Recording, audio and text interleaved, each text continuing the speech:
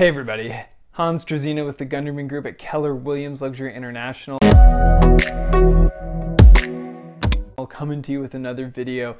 Before we begin, happy holidays. Just wanted to wish you all the best this holiday season. It's been a crazy one, obviously.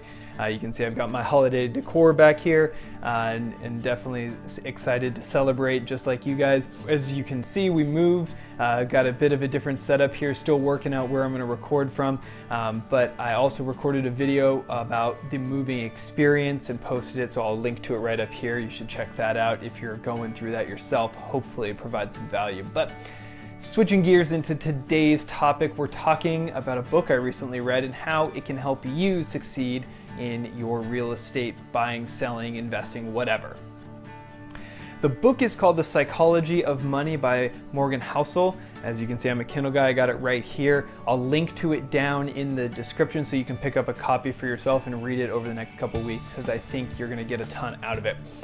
But there were a couple things that I pulled out that I think are absolutely critical for anyone looking to buy or sell or invest or whatever, that I think will really help in 2021. So if you get value out of this video, thumbs up, subscribe to the channel, smash the like button, you know what to do. Really appreciate the support. And without any further ado, let's get into it.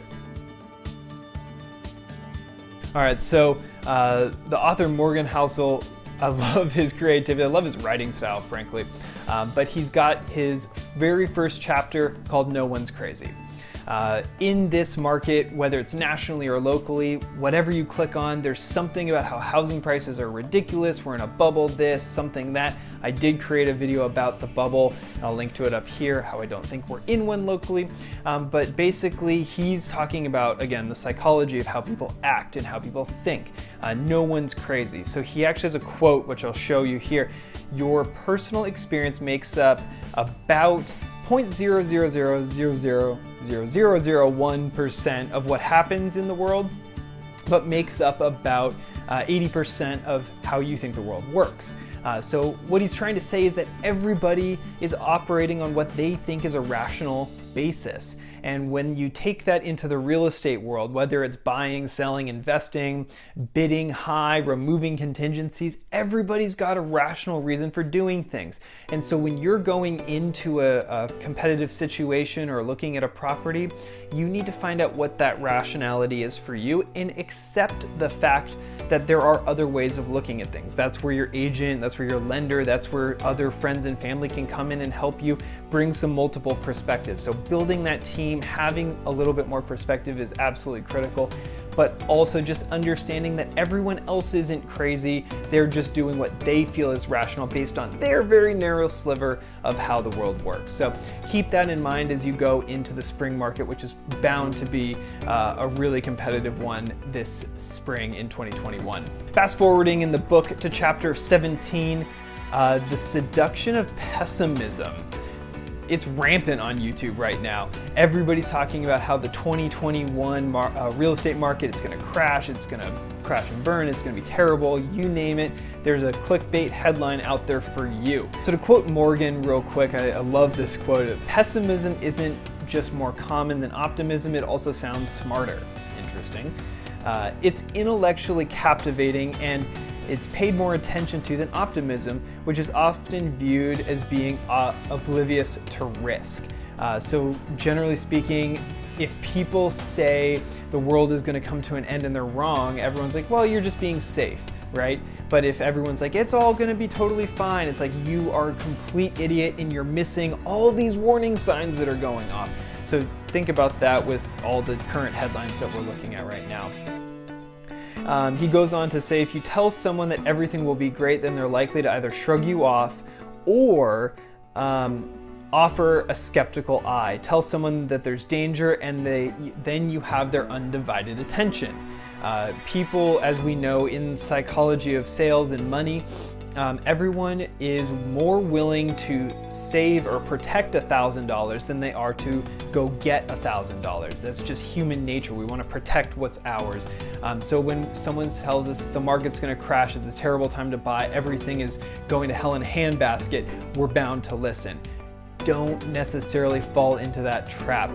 really get multiple perspectives, because if you just look at YouTube right now, you'll find there's an echo chamber of market crashing and total chaos coming your way. And frankly, I don't see that coming. And there's actually a fair amount of people who don't either, but those messages end up in your consciousness and will help you think that it is all terrible, and then you'll act as such. So the third thing that I wanted to bring up is a section in chapter 20 called Confessions. I couldn't find the exact quote, but I will paraphrase it for you here, which is basically, know the game you're playing. He has a quote which I believe was, I can afford to not be a good investor, but I can't afford to be a bad one.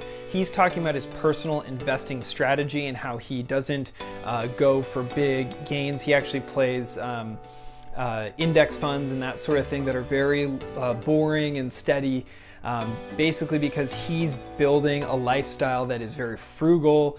He paid off his house early. He lives very well below his means, all that stuff. So he knows his game, is what he's trying to say. So my point here for you, as someone who might want to buy or sell a house, is know the game you're playing. Know your goal. Know what it is that you need to compare yourself to. Because if we sit here in Alameda, California, or the Bay Area, or wherever, and we compare ourselves to other markets that are going up, down, sideways, backwards, and forwards, it might get discombobulating. And even more narrow, you compare yourself to someone in San Francisco or San Jose or any of that sort of thing. Again, not your game. And even further, know the buyer pool that you're going for or competing in.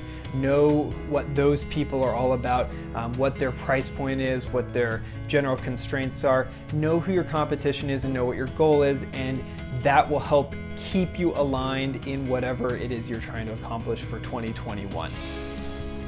There's a ton more lessons in this book, admittedly, and I would love to take more time to go through them, but those are the three most powerful ones that I think are absolutely critical for success here in 2021. If you want to pick up a copy of The Psychology of Money, I've got it linked up down in the description of the video. You can check it out on the Kindle, get the hardcover, 2-day Amazon shipping, all that fun stuff. And probably read it in just a couple of days. It's a pretty easy read, and Morgan has a fantastic writing style that I find humorous and very enjoyable. So hopefully you get something out of that, and hopefully this video helps you think about your success in 2021, and if it does, thumbs up, subscribe to the channel, smash the like button, you know all the good stuff. Really appreciate the support. Hopefully you got value out of this. And if you did, tell me so down in the comments. What did you like? Have you read the book? Are you thinking about reading it? What's your favorite part? All that good stuff. I want to communicate with you down there. So without any further ado, let's sign it off for today. This is Struzyna with the Gunderman Group at Keller Williams Luxury International, signing off for now. See you guys on the next one.